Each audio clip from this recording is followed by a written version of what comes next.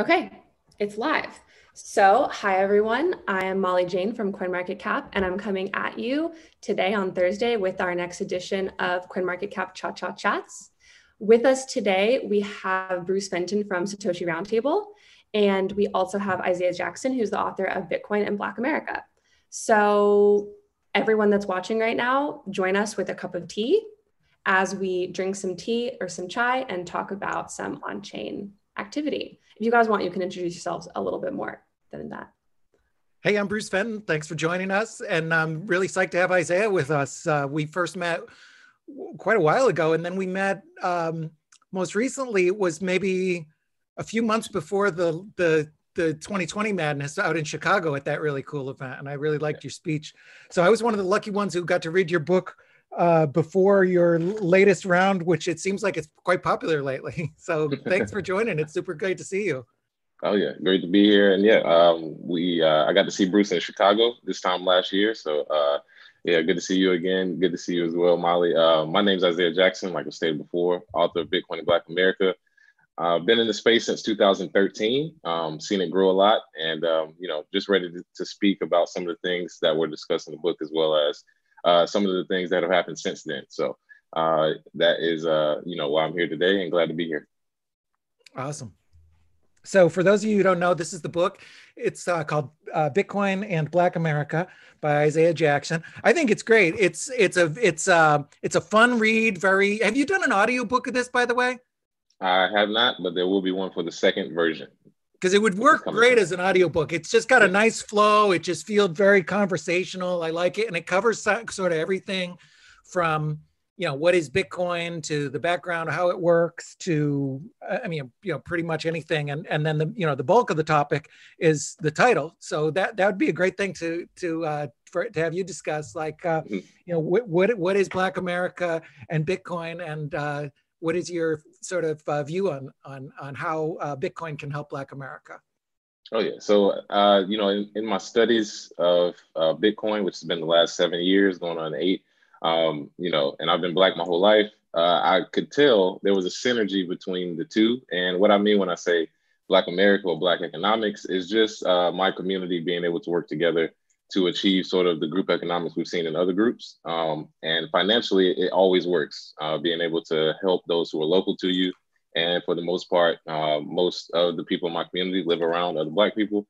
And when it comes to money, the root of most of the problems we see today for everybody is based on money. And I think Bitcoin can help solve some of those problems, if not all, depending on, how it's, perceived by everybody. And the book itself is, in my opinion, a great guide for anybody. About 80% of the stuff, you just substitute Black America with whatever group, religious, social, racial that you want to be a part of, it will work for you too.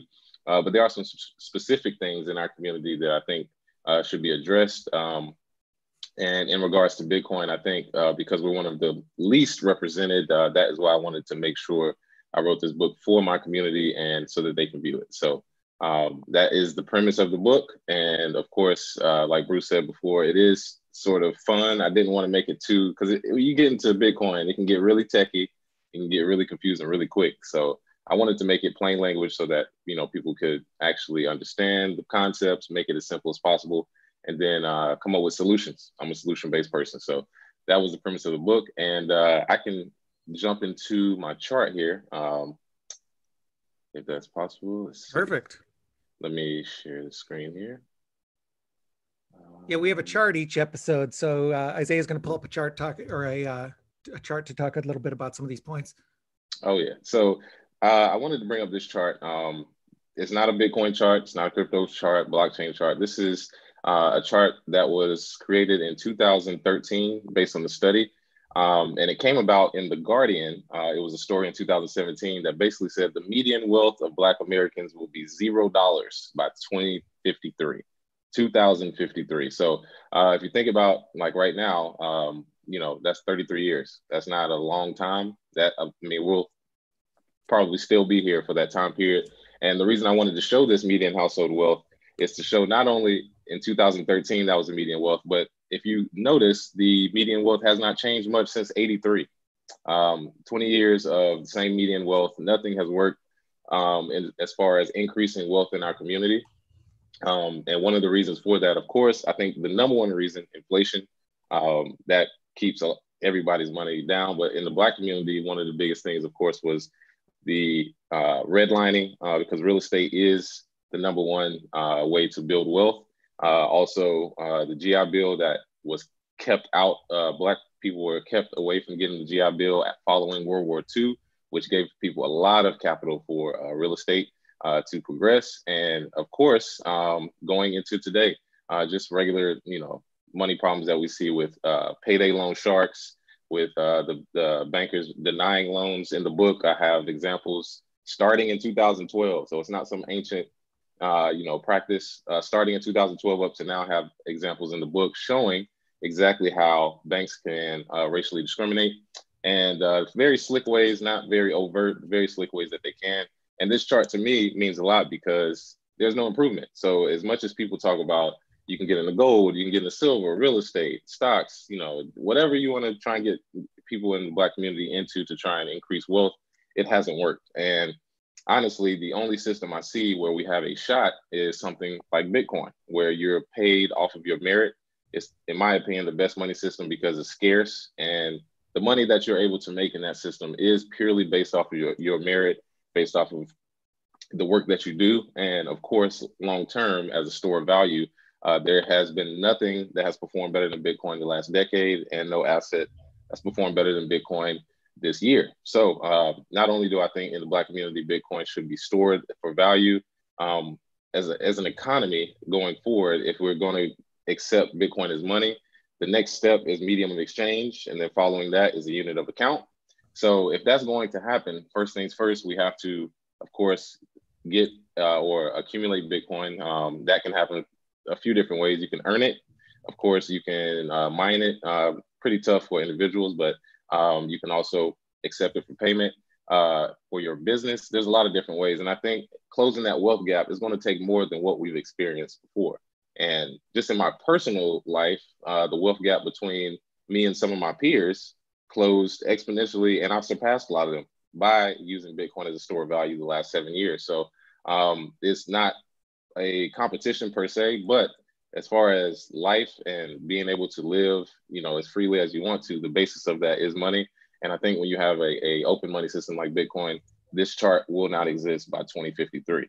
And that's why I wrote the book. And that's why I brought this chart up today, because it may be alarming to some, but the average savings in the Black community is still less than $1,000, according to other reports. So as far as the store value, I think Bitcoin works perfect. And I think going into the future, we will need Bitcoin as a solution to sort of close that wealth gap and to increase our chance at generational wealth. That's great.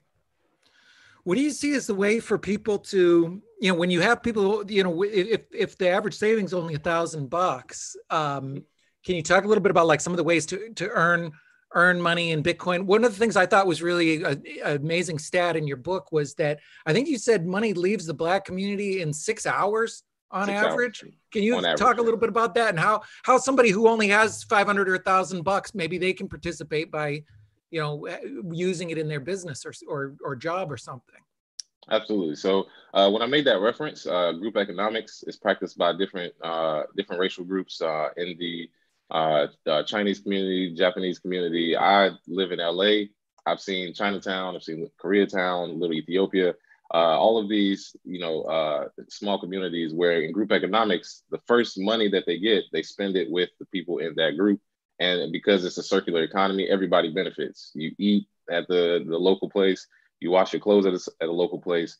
In the Black community, unfortunately, without ownership, as soon as you get the money, first thing you do is you pay somebody from the outside community for bills, you pay somebody from the outside community for clothes. There's no real ownership. And one of the things that prevents that cash-wise is you're always spending because your dollar's worth less tomorrow. So it encourages spending, whereas Bitcoin encourages store value, as well as business owners, when they accept it, over time, you can start a circular economy that's outside of what we have now. If you're a business who accepts Bitcoin, and then your manufacturer starts accepting Bitcoin, and then your customers start paying in Bitcoin, you can almost at a certain point move totally away from fiat. And in my opinion, That won't happen overnight, but if it is something that people want to do, we've seen communities start that in Brazil. We've seen in Venezuela. We've seen in different parts of the world where that is possible. And I think the circulation of the black dollar, so to say, can happen in a stable, scarce economy like Bitcoin. That's great. Yeah, I think that's a really cool point. Like keeping money, and like you said at the beginning, this applies to any community. It could be just your localization community in whatever, your town or your community.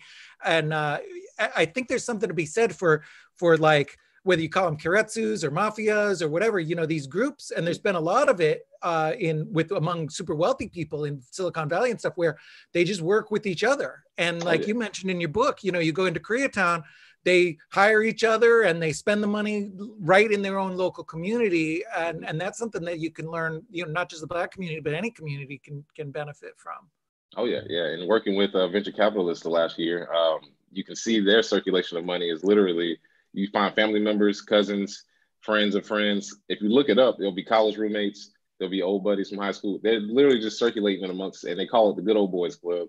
But that is what a circular economy is. If you're circulating that money, nobody's ever really broke or poor or lacking. Because if you have any type of skill, which in the Black community, I believe a lot of people do, the money's coming. And as soon as you get it, the mindset is, as soon as I make my millions, pass it on and give it on to somebody else. So that mindset, I think, can be prevalent in our community. Just have to work at it.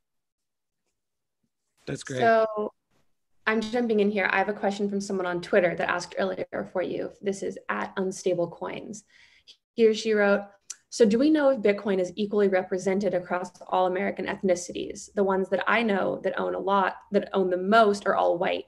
The Winklevoss twins, Silbert, etc. Who are the Black whales, and should there be more of them? Oh, yeah. So as far as Black whales, usually whales stay in secret. So you won't really ever find them, no matter race anyway.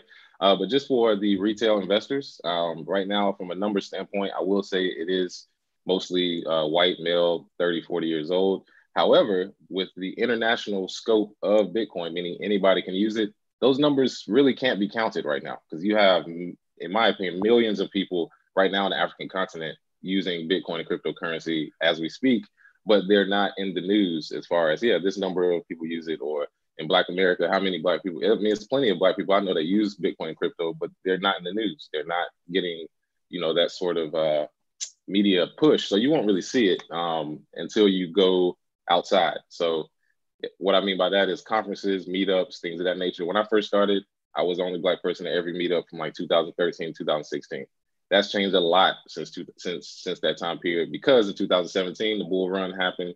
A lot of people got introduced to it. A lot of people became bag holders from buying the top. So we do have in the Black community a lot of people that know about it and have maybe used a small amount, but that representation, I believe, will broaden as everybody finds out about it. You can't know about what you don't know. So as that increases, I think I'm doing my part, and I think others will catch on the same. That's cool. You mentioned in your book, I think you said it was there was a time period, I believe it was the 30s, where there was a large number of Black businesses that kept the money within their own community because it was there was actually laws preventing them from being in the regular economy, and it was actually a good. I mean, there was a good period for Black business growth. And you mentioned a really cool point. You said you guaranteed they would be using Bitcoin if that was the case now, because they were, I mean, like really totally economically oppressed in a way different than what we have now. I mean, it was more like they were drug dealers or something. I mean, it's basically they literally couldn't participate in the economy.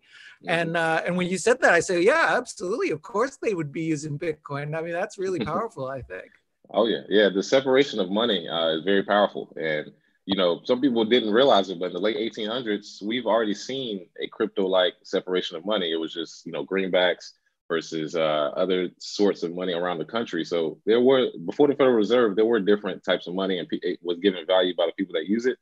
And if you are wondering about those communities, I was talking about Black Wall Street in Tulsa, in Wilmington, in Florida, all around the country. But it wasn't as if, back then, Black people created their own community just because they wanted to. They, like you said, they literally could not shop at white-owned businesses. So they created their own, they flourished. And because they had to use the same money system, it took away from that community, which caused the jealousy, which is why I got burned to the ground. Quite literally, thousands of people were murdered because they were economically viable. The good thing about today is you can't burn down the internet. So digitally, with Bitcoin, you can do the same thing, create an economy that is booming, where of course it can be Black owned, but anybody can shop with you. And with Bitcoin, nobody can actually stop it. So we have the vision already set, and we're standing on their shoulders for something going forward. Neat. I have another question from the audience, and I'll just repeat again. If anyone wants to ask any questions that's watching, you can tag us on Twitter. You can go on to coinmarketcap.com/chat, find us on YouTube. But for now, we have a message from Bitcoin Bagholder, who asks Isaiah, Bitcoin is associated with libertarian politics. Do you think the upcoming elections will have any impact on Bitcoin adoption in America and among Black Americans? I hope it has. I hope it pushes people to get Bitcoin, not just because of the election. Because I'm gonna be honest with you, at my age, I have not experienced a president that has changed the course of my life. Most of what changes in your life is local and state politics. So as far as the president election, I don't think that will be a catalyst, so to say, for Bitcoin. I will say, when my book was released last year, July 11th, that was the one and only time that President Trump has tweeted about Bitcoin, and he kind of trashed it, said he didn't like it. It was literally July 11th, 2019, the day my book was released. So and that actually helped me. So I don't know if the election this year will do the same thing, but it will be interesting to see two presidential candidates going at it. And then when people start realizing, man, our country may not be as stable, or maybe I love the candidates and it is stable. Either way, I think if Bitcoin is brought up in a situation, it will win, simply because people are looking for some sort of backup option due to the Federal Reserve. So I don't think politics will mess with it that much, but may have a little bit of impact. We'll see. I have another question from myself. I remember covering earlier this year, when there were the start of the Black Lives Matter protests in America, there were some opportunities to tokenize that. There was a George Floyd token, et cetera. Do you think those things are good for the community? The fact that people that want to raise money in different ways can then tokenize these events? Or do you think that it's kind of making something into something economic when it should be a little bit more sacred than that, if that makes sense? So some of those tokens, the only thing I hate about those is you don't know people's intention. And unfortunately, a lot of the tokens are controlled by central parties. So they could have good intentions, they could not. Even if people with raising money the regular way, they could have bad intentions, so you don't really know. I think when people take the George Floyd aspect, what they see is racial injustice. But if you look beneath the surface, him using a counterfeit $20 bill or being accused of it, as well as just the racial discrepancy in economics with the chart that I showed you before, the desperation that comes with that, that's how you come to these situations. You have situations where people who may be desperate, they do certain things, or they're in communities where they're automatically tagged as, either a criminal or somebody doing something wrong, because economically, if you are not economically supporting your city with taxes as much as other communities, police do not care about you as much. That's across the board. So that's a symptom of what we had. And I think if you get to the very root of it, I think at that root, that's why you saw the tokenization of maybe a token to raise coins. But I think at the root of it, if the Federal Reserve was not suppressing the Black community on purpose, you wouldn't have these communities where they're viewed as, as thugs, criminals, animals, just off the bat without, realizing it. And money doesn't solve everything, but you can keep a lot of the trash out with your community if you can support yourself. So I think that is important. And I don't know if people were trying to take advantage of it. I don't know for sure, but I do know at some of the protests, some people were holding signs with Bitcoin in Black America, read Bitcoin in Black America, because when the smoke clears, there needs to be an economic solution. We were doing this in 2014 with Mike Brown, or 2016, and with Trayvon Martin. It's the same stuff. March, complain, go home, and then nothing happens. It's like, all right, well, what do we do from here? So I think tokenization, crypto, Bitcoin, anything that can move away from the system will help. Interesting response. I have another question from our chat user 3977047. Thank you for asking. Asked, do we have any Black blockchain developers? Yes, plenty. There are a few that are in the let's see, in the directory in the back of that book. Like I stated before, I have the second edition coming. That directory actually has almost 200 professionals. Probably about 40 are Black blockchain developers per se. And just in the industry, like I said, you probably won't find them online. A lot of developers like to stay anonymous or keep their secrecy, but you got to go outside. If you go to any meetups, if you go to conferences, of course, right now with coronavirus, that's kind of hard, but just in my experience, you meet a lot of people who are involved in the space. So yes, a lot of Black blockchain developers and Bitcoin developers. That's great. I had a question. One of the things I'm really interested in is capital formation, creation of new businesses. There's a lot of cool trends with this, between like increasing the crowdfunding limits, securities tokens. There's some new exchanges, new ways of doing things. And now you've got rolling funds. So you got potentially more founders and more, and there's been a huge push, especially in the last 6 months, about VCs and others who are trying to invest in Black founders, or better yet, invest in Black investors. And so I wonder if you could talk a little bit about that. Do you have any thoughts about that? I mean, that somebody just tweeted yesterday. It was kind of funny because there was a lot of people who were critical of this tweet, but they said something like, if you invest in enough Black founders, that can erase that'll level the 400 years of uneven playing field, because the theory is that you invest in Black founders, then they invest in other founders. And they got a lot of people gave them a hard time in that. They're like, well, it's not that simple. But I thought the tweet was, or the person who said it, I think they probably meant well. But anyway, I'd love to hear your thoughts on that.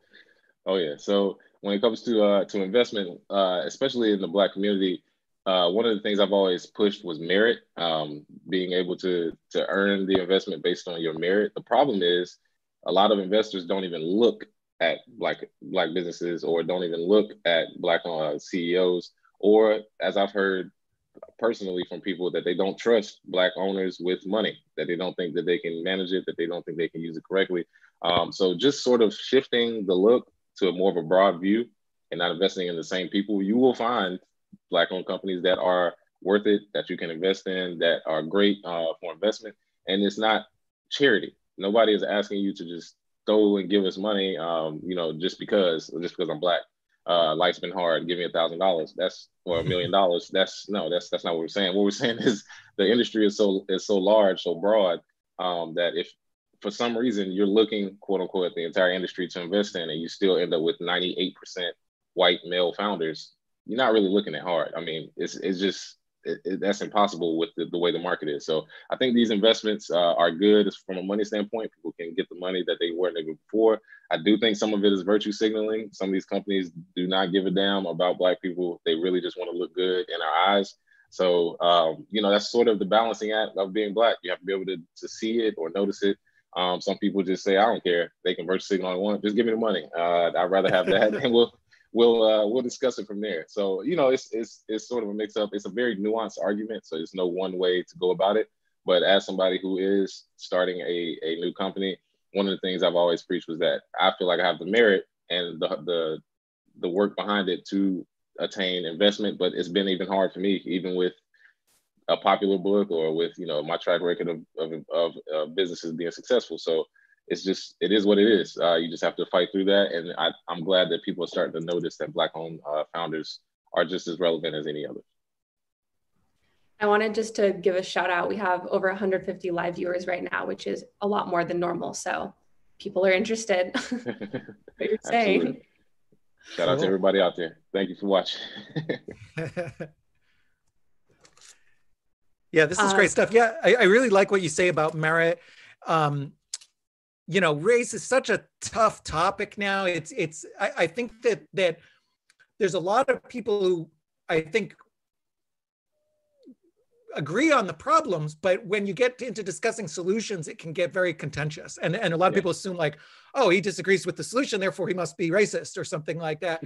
And I think one thing I really like about your book is you talk about merit, and also you specifically note that, Black people are not monolithic, and I think that's part of the problem. When you talked about like predatory lending and stuff like that, there's a lot of people who, like you say, virtual signal, they appear to mean well because they're marketing, but they just view Black people as either the Black vote or the Black consumers. Like these are the people who are going to buy our sneakers, or these are the people who are going to buy, our politician, and they don't really care either way.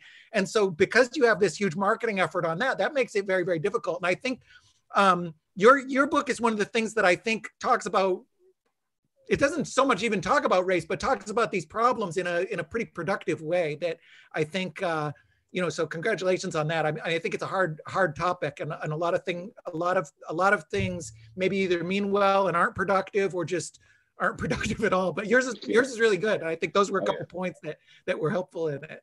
Yeah, and I think when you talk about virtue signaling with some of these just companies or whatnot, I do want to throw in there. I did read about Wells Fargo.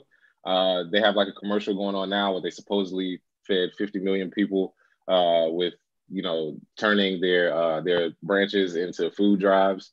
And then when you dig deeper, for every $1, that's what they spend on food for each person. So $1 worth of food, how much is that really? And then also it's sort of like the Nino Brown effect. If you've ever seen New Jack City, he sold crack and killed millions of thousands of people, but he gave away turkeys on Thanksgiving. That's what Wells Fargo is doing. It's we caused billions of dollars worth of damage, but here's $50 million worth of food. Thanks a lot, Wells Fargo. It's just the virtue signaling is disgusting to me, because I know some of these, Starbucks did a total turnaround. At first it was like, well, no, you can't wear Black Lives Matter stuff. Well, now you can. Okay. And then it's just like, okay, at this point, just be straight up. If you care about things based on metrics, and your metrics always seem to exclude people of color, you might need to change the metrics. That's what people use as the excuse, was like, well, this is what we go by. And I was like, yeah, that is usually rooted in racial discrimination, and then it manifests in social or economic discrimination, because that's just one of the examples. But yeah, I just want to chime in there, because people have to be vigilant, especially in my community. Everybody's not your friend. Everybody's not trying to see your best interest at heart, and the money that you receive or investments that you receive can't always be pure. But like I said, Bitcoin to me is a solution where nobody can control you. Nobody can stop you from getting it. Nobody can stop you from earning it. And it's unconfiscatable, so nobody can take it from you. So that's sort of the value proposition I want to make sure we push out there. For sure. And not only do you not know if somebody has your best interest at heart, they may have your best interest at heart, but they might be wrong. There's politicians all the time. They think they're helping Black people. I think there's a lot of, I don't want to get too much into the politics of it, but I think there's a lot of politicians who kind of market themselves as helping Black people, but they're the same ones who are locking the Black people up in huge, we have more people in prison than the Soviets had in Gulag. So there's a lot of people who, sort of say they mean well, but they might just make goofy, bad policies that end up, inadvertently oppressing people, Oh yeah, it goes back to Black people not being monolithic. Yeah, politicians, right. Sometimes the advisors for some of these businesses, what they end up doing is they ask their 3 or 4 Black people that are around, and it's like, how did you get a gauge of the Black community from those 3 people or from those 2 people? And then they go for it, and then everybody else is like, what is this? This has nothing to do with helping Black people at all, and just kind of get ignored. So it is what it is, but I'm all about helping yourself, being self-sufficient. Asking is not really big. I'd rather ask for forgiveness than for permission. I'm not really big on asking people for anything. And I think Bitcoin is a way to take what you're owed anyway. So if you own an asset that all of the rich people don't own yet, and you are trying to say that this money should be in our community, when they do start to buy this asset because it is scarce, the money will come back to you anyway. So you don't have to fight for reparations for years. You don't have to go to Congress and ask them, please make a reservation so that, every board has 1 person of color, 1 Black. All that will figure itself out when the money's fixed. All the other stuff is only based on the fact that the money's controlled, so they can make the rules around it. So once that's gone, we'll see exactly how everything works. Awesome. I have one more point. Again, this is moving a little bit away from cryptocurrency as financial freedom and just money as financial freedom. But again, during the beginning of the Black Lives Matter protest, I know there was this sort of trending thing on Twitter where white people would send Black friends and acquaintances $10 on Venmo and say, I know you've been having a bad time, go get a cup of coffee.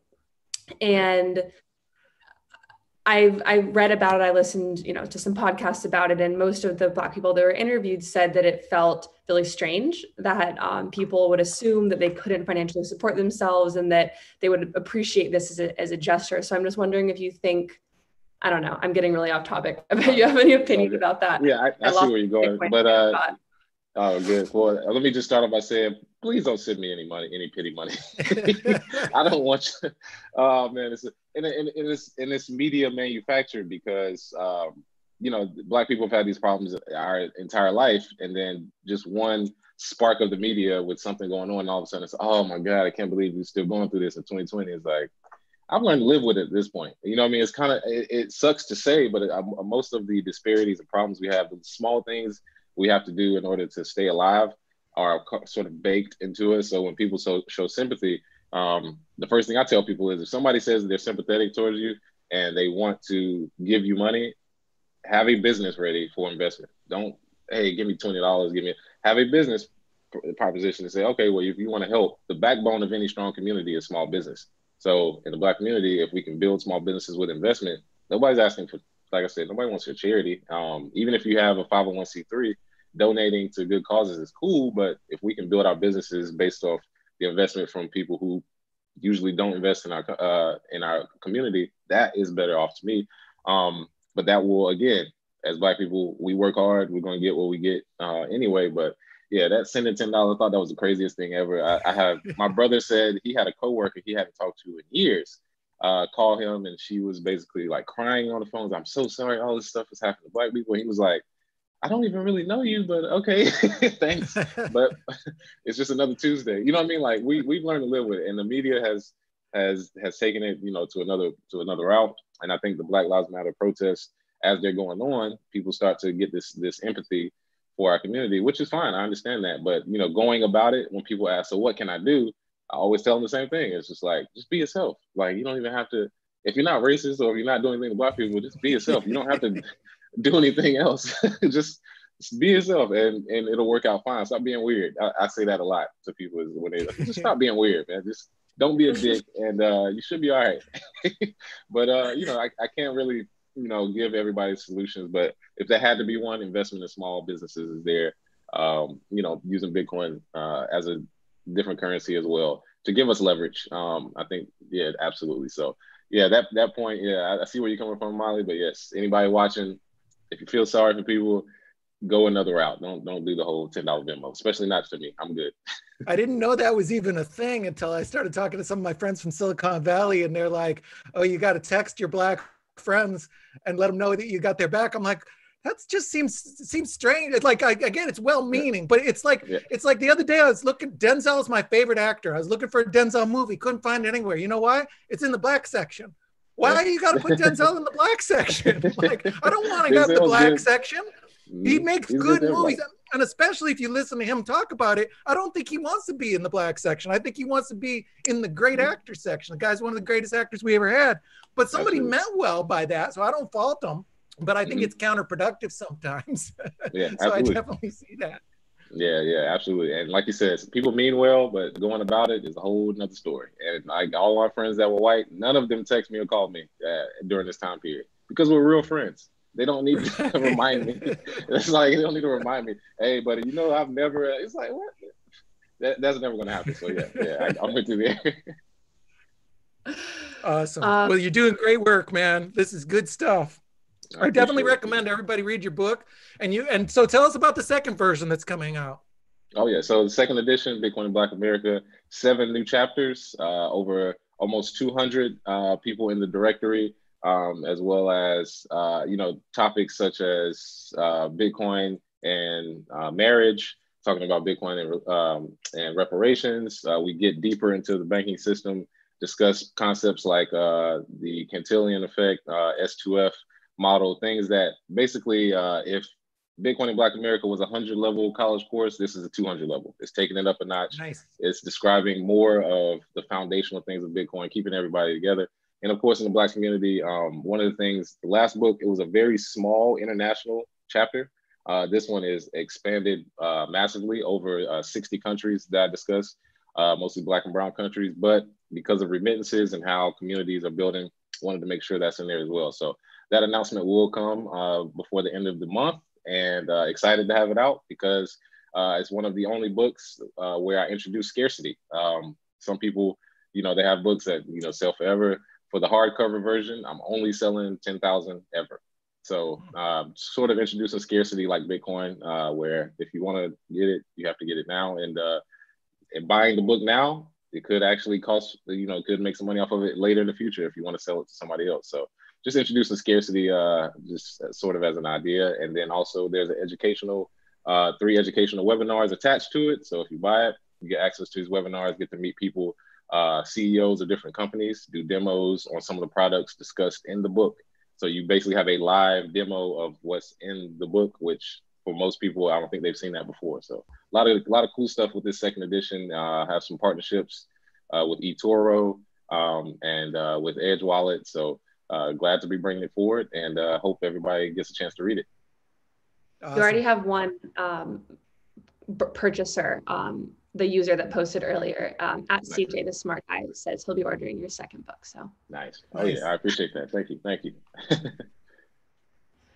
I think we're a little over. Maybe we have time for one more question. If you have anything, Bruce, otherwise I have something I can ask. Go ahead. Okay, so this is coming from Bitcoin Bag Holder again.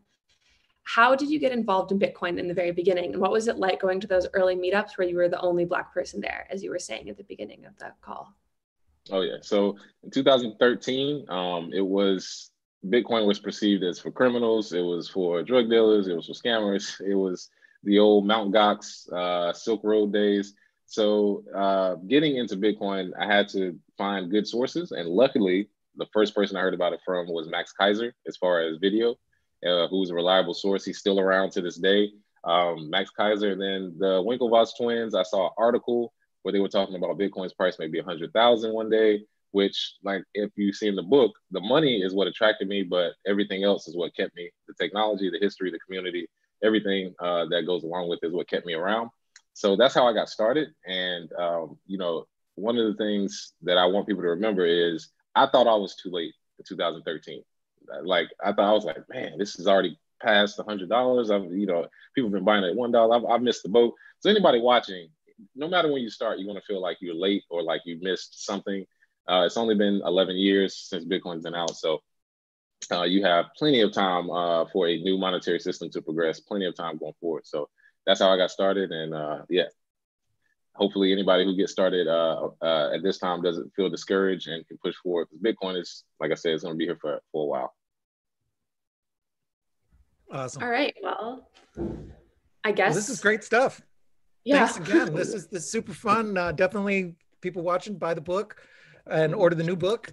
And can you tell us what your Twitter is so people can follow you, or anything else like that people can find you? I love your Twitter, by the way. I think you've had a lot of great insights on, all these topics. Black Lives Matter. You've made some interesting tweets and other topics around Bitcoin for sure. Mm-hmm. Absolutely. Yeah, I appreciate it. And Twitter is at BitcoinZay, Z-A-Y. And that's mostly where you can find me. If you want to contact me, DM, send anything. And if you happen to be on Instagram, BitcoinZay LLC. Not really big on pictures. I'm more of a writer, so I'm more on Twitter than Instagram. But yes, Twitter is good, and yes, got some interesting tweets coming. With this new book coming as well. Awesome. Mm-hmm. And Bruce, what about you? Where can people find you? Me, I'm on Twitter too. Bruce Fenton is probably the easiest way. Oh yeah, Bruce, my brother. And you can find us at CoinMarketCap. All right. Yeah. All right. Thanks again so much for having what a great conversation. And hopefully we'll have you guys back on in the future. Yeah, remember, absolutely. Bring good to see you, Isaiah. Good to see you, Molly. Chats. Bye, guys. Have a good one.